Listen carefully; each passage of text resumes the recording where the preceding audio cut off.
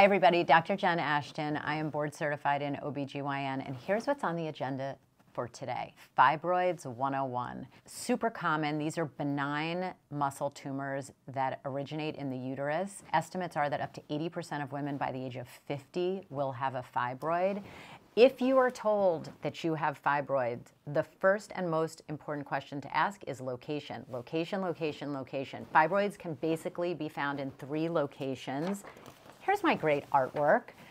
This is the uterus. They can be found inside the uterine cavity, in the muscle of the uterus, or just outside of the uterus, known as subserosal fibroids. They can each present with different types of symptoms, so location really does matter. The next thing you want to ask is how big the fibroid is and if it's causing you any symptoms. Only about 30% of fibroids require treatment, and that can be either hormonal, surgical, done by a procedure done by interventional radiologists known as UAE, uterine artery embolization.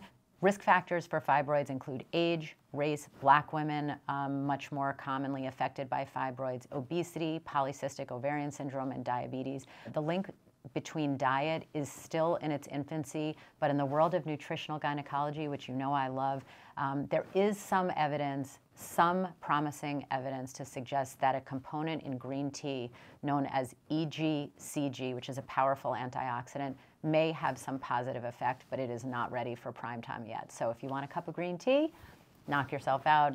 If you want more information like this, you can go to the link in my bio to sign up for my free weekly newsletter, or you can go to joinagenda.com.